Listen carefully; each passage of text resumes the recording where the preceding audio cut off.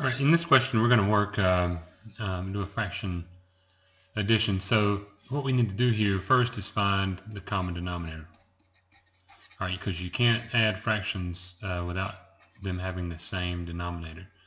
So the most basic way, after you practice this a lot, you realize common denominators are there are shortcut ways to determine them, but the surefire way to do it is to make a list of the multiples of 5. 5, 10, 15, 20, 25, 30, and so on, right? Those are the multiples of 5. Now we make the multiples of 10, which is the other denominator. 10, 20, 30, 40, right? And that goes on and on. All right, when we say common denominator, we actually usually modify that to say find the least common denominator, not meaning that it's the least common, but it's the least number. It's the lowest number. So we're looking for a number that is common to these two lists of numbers. All right, to these two lists, we're looking for the smallest number that is common. And you can see pretty quickly that number is 10. It's the second number on the list of 5s, and it's the first number on the list of 10.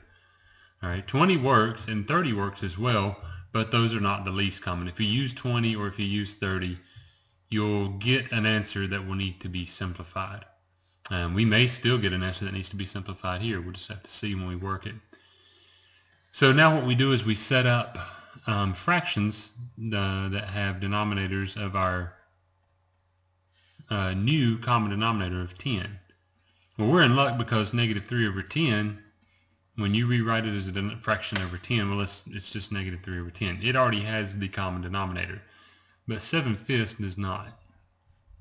All right, so 7/5, we need to rewrite that as a fraction over 10. All right, so 7/5 is some number over 10. So the way we do this is we say 5 goes into 10 how many times? It goes 2 times, right? So we're basically multiplying the denominator by 2. So what we do is we say, all right, 5 goes into 10 2 times, and we do 2 times 7. So we multiply the numerator by 2. So we're essentially multiplying the numerator by 2 and the denominator by 2. And when you multiply by 2 over 2, that's the same as 1. So you aren't changing it, right? When you multiply anything by 1, you get the same number back. So 7 times 2 is 14. So again, just to reiterate, what we're doing here is saying, let's do 7/5 times 2 over 2, right? And we get 14 over 10.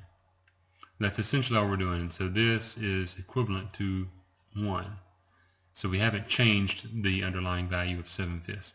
So now we have negative 3/10 plus 14/10. And now we know our final answer will have 10.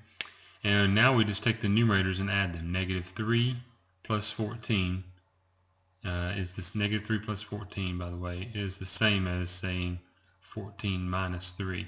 14 minus 3 is 11. And so we get the final answer is 11/10.